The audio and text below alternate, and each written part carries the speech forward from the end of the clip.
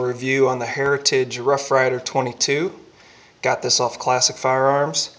3 reasons I bought this gun. I think it's awesome. And one is the versatility.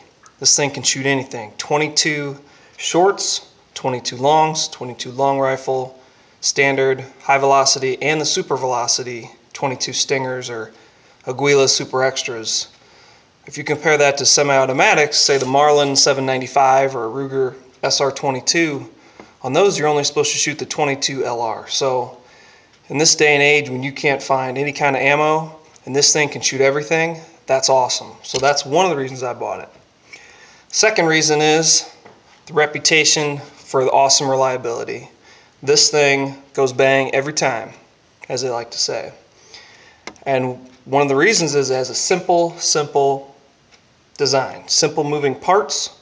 All you do is pull it back and pull the trigger. And that's it. Third reason I bought it is we got the 6.5-inch barrel here. So you're going to get more accuracy and you're going to get better velocity compared to a short barreled gun. And really, you may get 200 to 300 more feet per second compared to, you know, a 2-inch or 3-inch barrel. So pretty big difference. Very close velocities to a rifle, a 22 rifle, even pretty close to it with the 6.5-inch barrel. So those are the good things about it. The bad things, which I knew going into it, but the sights. If you see it, you've got the front notch and a ramp, a notched ramp there. You can buy the adjustable sights. They're about 30 bucks more. To me, it's not worth it. These things are on there tight. Where I've read some reviews about the adjustable sights, possibly, you know, getting easily knocked around. The other part is, and again, I knew going into this, but it's the loading part of it.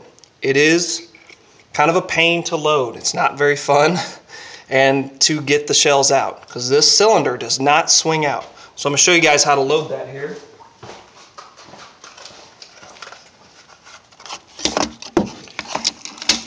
And again, like I said, the versatility on this thing is awesome.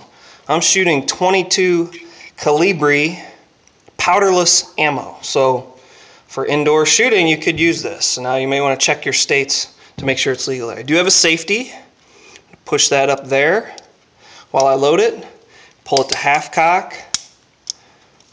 If you guys can see this here, I load one at a time. Turn. And it does kind of turn right into place. So you don't really have to get it exact. It locks kind of in each spot. Kind of hard to do well. I don't have my eyes there. And that's 6. Okay, so now we're going to shoot it. Okay. Got a good backstop here. This thing's not going anywhere.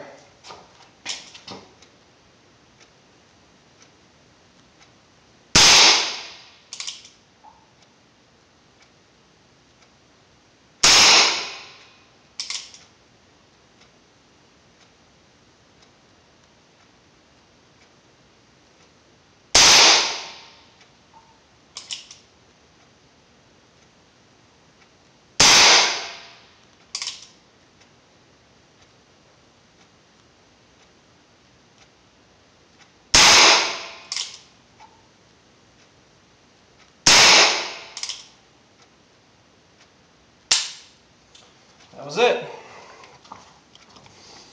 So then put the safety back on and then into half cock, and I eject each shell. So there again,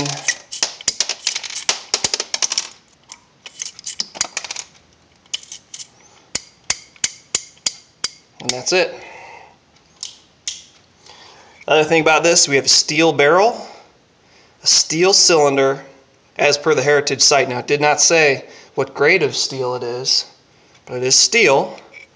And then the frame here, all the way down, is aluminum. So, there you go. I think it's an awesome way to be able to go to the range and shoot for cheap.